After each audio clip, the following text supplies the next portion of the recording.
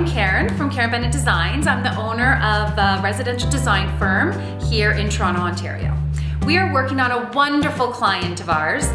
We've been here for a couple months. It was mostly decor, a little bit of design.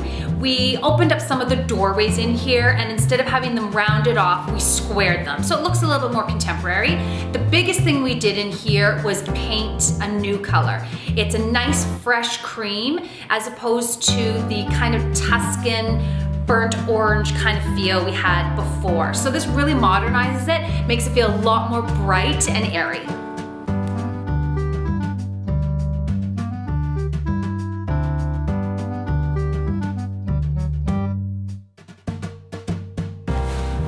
As you can see, we're done. We're so excited with the space. It turned out really pretty.